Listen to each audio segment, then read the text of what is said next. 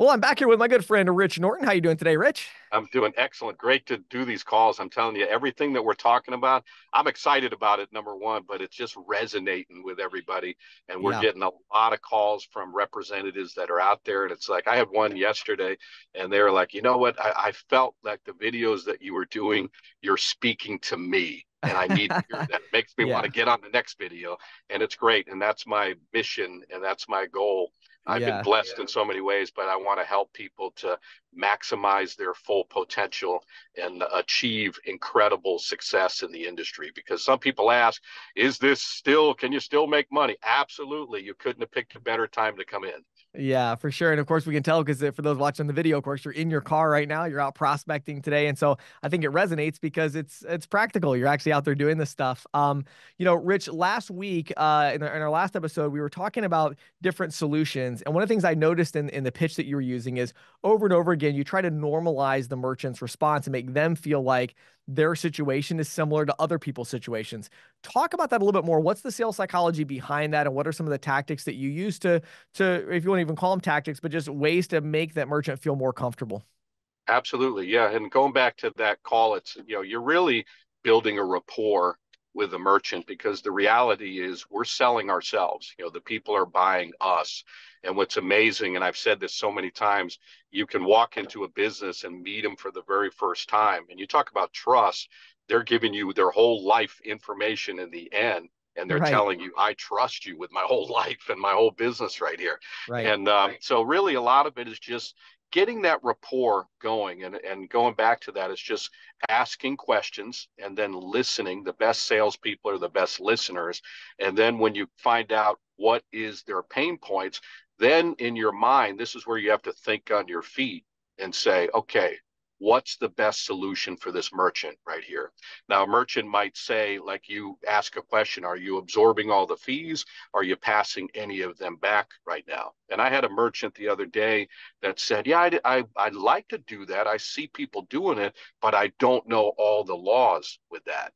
Well, there right, you go. Now you're going to right, go into education mode and explain. See, I'm glad you brought that up because a lot of people have been asking me about that.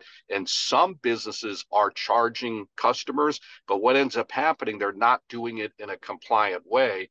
They might add 3 or 4% on the cards, and now that becomes income. So they're paying taxes on top of what they're charging, and then they're paying a processing fee on top of the processing fee. It's a bookkeeper's nightmare. So that's what businesses are telling me. They don't know how to do it. So what we've done as a direct payment processing acquirer, we have developed a program. Now I'm thinking surcharge is going to be the best program for the merchant. mm, And I'll explain to them, we have put together a program that is 100% compliant, and every merchant that's on this program, they're in love with it. They absolutely love it. And it legitimately allows them to cut out about 2/3 of their fees. Now, at this right. point, if I'm in a cold call, I don't have anything with me. So I'm going to transition into the presentation. I'll tell you what, let me run out to my car. I'm going to grab my book, and I'll show you exactly how the program works and how a business can qualify to get on this program today. Mm. Rich, one of the things I love about these calls is that there's very few people in the world that I can talk to that we can get into kind of this in-depth sales stuff, in the details. One thing I really want to talk about, I don't know what you call it. I call it a buffer statement, but one thing I noticed in your pitch is that you never just answer a question or have a response, right? There's always this, I call it a buffer that comes in before that, where I'm so glad you asked that, or that's such a great question, or wow, you know what? I can tell that you're a savvy business person, that you're thinking that way. And then you go to what are your thoughts on that? How important is that to you? I mean, I feel like that's such a big deal and nobody really talks about it.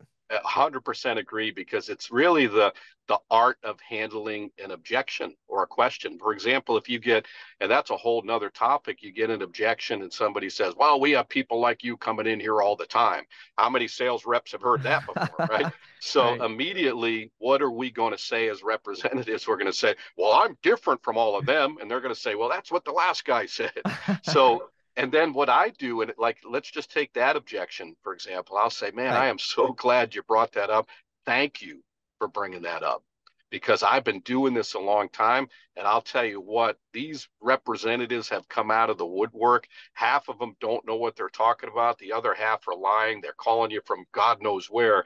What merchants love about us is they love the fact that they're meeting us face to face.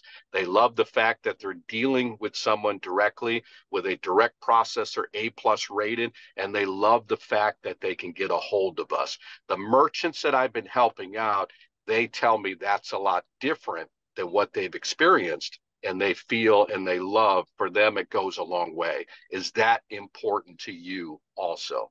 So you notice what I do when you're getting a question or an objection, you thank them, you welcome them, you pat them on the back, you recognize it. Never ever get defensive, Right. because you don't want to battle or fight with the merchant. Whatever they say, and then get the give it story, give a testimony, and then always come back with another question, because the person that's asking the questions is the one that's in control. Good stuff. Rich, for those who are just enjoying these episodes, maybe they want to reach out to you, learn more about your team, or talk to you about the industry. What would you tell them to be able to reach out and get in contact with you? Absolutely. Yeah. As you can imagine, as we discussed, we're getting all kinds of calls, and I'm telling everybody, reach out to me, which you still can. I've got an executive team. They're going to be on the calls. You'll get to meet Yeah. them, and we'll have you reach out to them and as well. But you can call me at 904-434-4635. You can still do that. I'm always available. If I don't answer, I'm busy. I'm writing merchants, whatever it might be, helping representatives out. Or you can email me. You can text me at that number. Email is payrock, Rich Norton, Payroc, Rich Norton @gmail.com. Awesome. As always, thank you so much for your time, Rich. Appreciate it. Thank you.